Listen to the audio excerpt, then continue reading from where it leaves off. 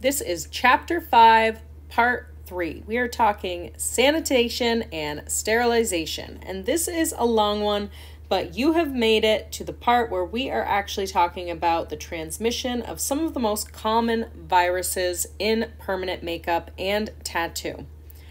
So if you have made it this far, make sure you hit that subscribe button, like, and leave a comment because you are here accelerating your permanent makeup career now. Hepatitis is one of the most common viral infections transmitted through bloodborne contact by infected needles.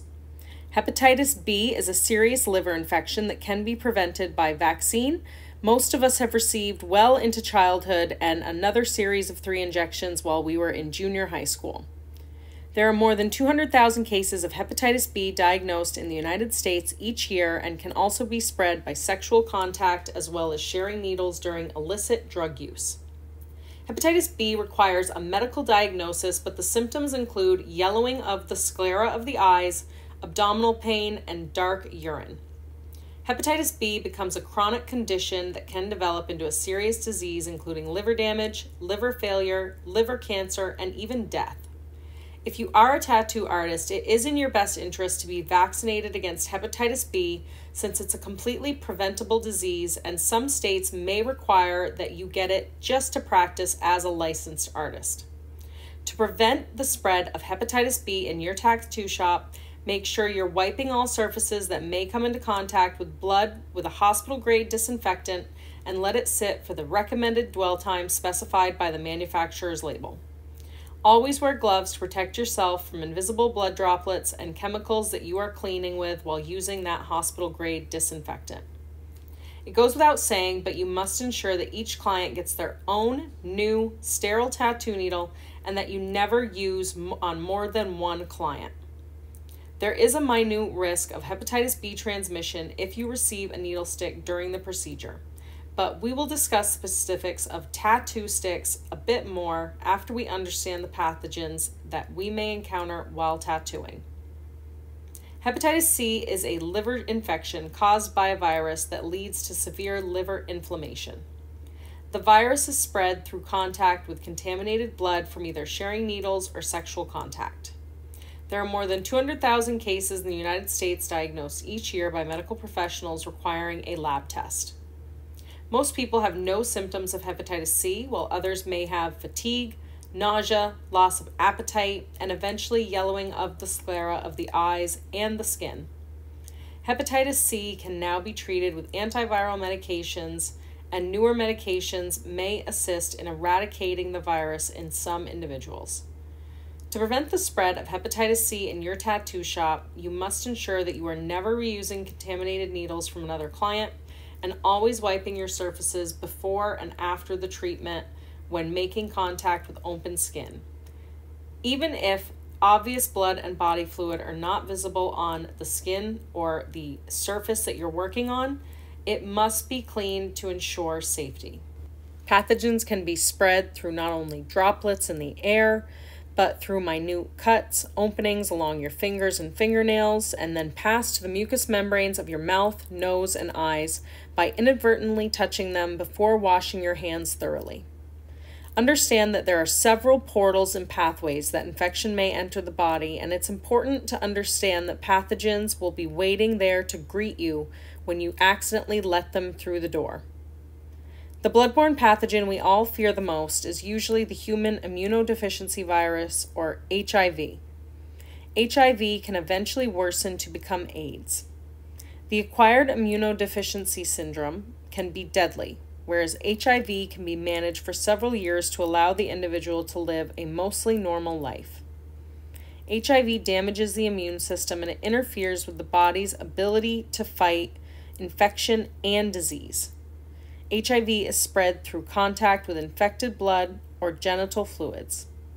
While there is no vaccine or cure for HIV or AIDS, there are several medications that can control the disease progression and reduce the amount of infection that is in an undetectable state. HIV is contracted by fewer than 200,000 individuals in the United States each year and is usually spread through sexual contact or the use of infected needles. Since the 1980s in the United States, all blood transfusion donations are screened to prevent the transmission of HIV and AIDS during medical treatment.